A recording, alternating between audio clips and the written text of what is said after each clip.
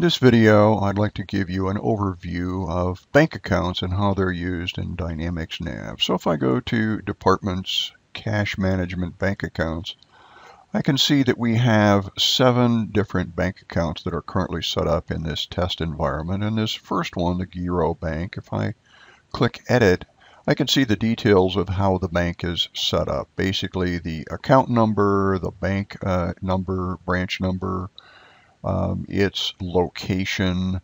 Under some of these other tabs, I have communication, which can give me email and phone number information about the bank.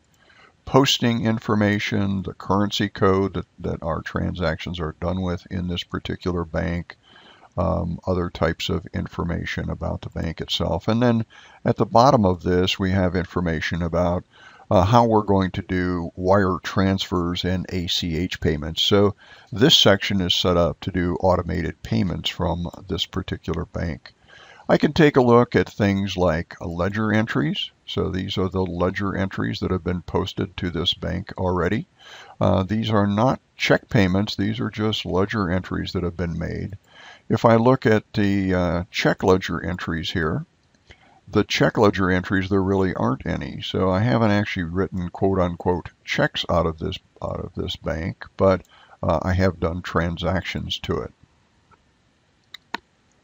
From the bank card, there are several things that I can do that directly relate to the to checking activities or bank activities. I can go directly to a cash receipts journal where I could record customer receipts against open accounts receivable.